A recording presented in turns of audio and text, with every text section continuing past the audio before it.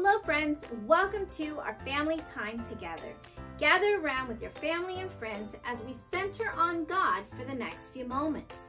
Grab your Bible and open with me to the book of Romans, chapter 12, verses 9 through 18.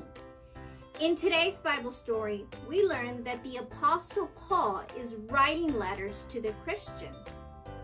One place he writes to is called Rome. The Christians there need instructions to help them remember what it looks like to love one another. As I read, I want you to think about how you treat other people. Let's listen to our story. Paul traveled to many places to share God's love. Paul continued to support the churches he visited by writing letters to them. One of the churches he wrote to was Rome.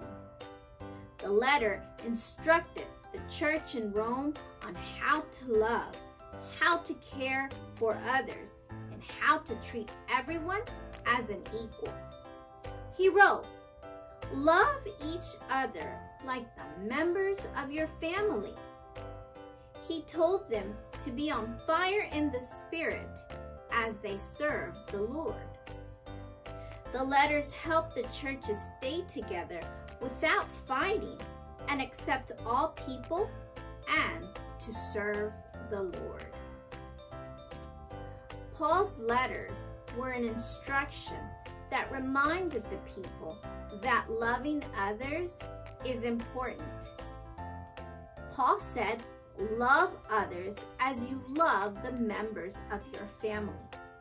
What does it look like to love someone who may not be kind to you? What does it look like to love someone who doesn't look like you? Can you love them like a member of your family? Stop and discuss with someone next to you how you treat people that look, talk, and act different from you as if they were members of your family. Have you ever worked on a very difficult car model or Lego activity? Did it have instructions? Those instructions served as a guide to help you complete the activity. Paul's letters were like an instruction guide that reminded the Christians what it looked like to be a Christian. It taught them what behaviors they should have towards one another.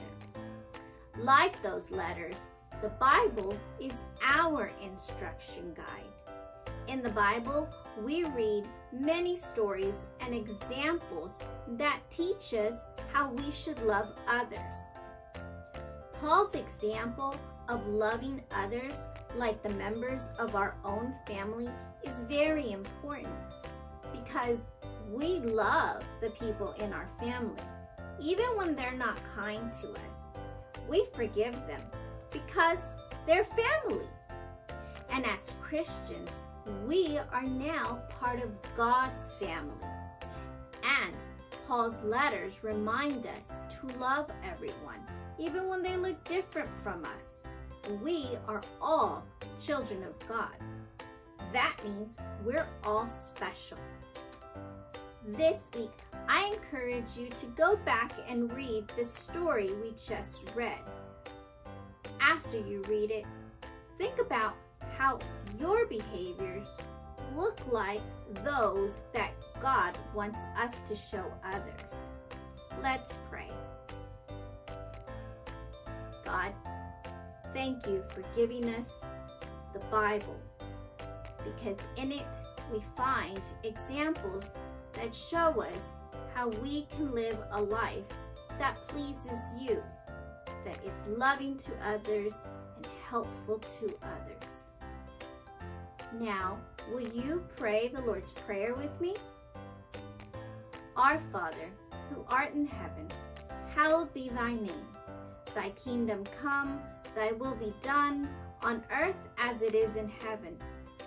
Give us this day our daily bread, and forgive us our trespasses, as we forgive those who trespass against us.